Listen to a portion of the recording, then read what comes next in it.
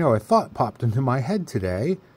Can you do a destructive data recovery on an SSD? I've never tried, and I'm going to find out. And I know this is the bad one from last weekend.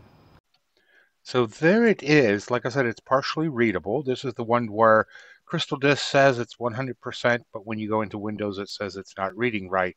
So the folder I want to get into is this one. And normally with Windows 11, you can go in and it will automatically unlock it, especially the way I set them up. So this one will give me the security tab error, and then I go into security tab and force the change of ownership, and it still doesn't do it.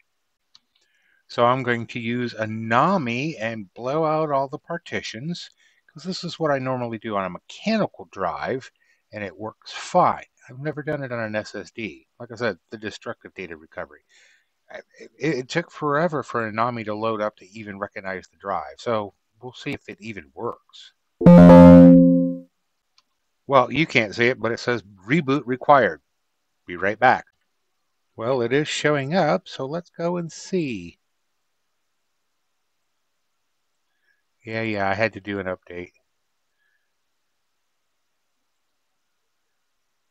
It says it's trying. We'll have to wait and see. I'm going to say no, at least for this hard drive. I mean, this is the third pass. The first time it locked up the computer and I had to forcibly turn it off and back on. The second time it didn't find anything. The third time it's not finding anything either. So I'm going to say no. With mechanical drives, the data is stored magnetically, so obviously you can read that. SSDs, not so much.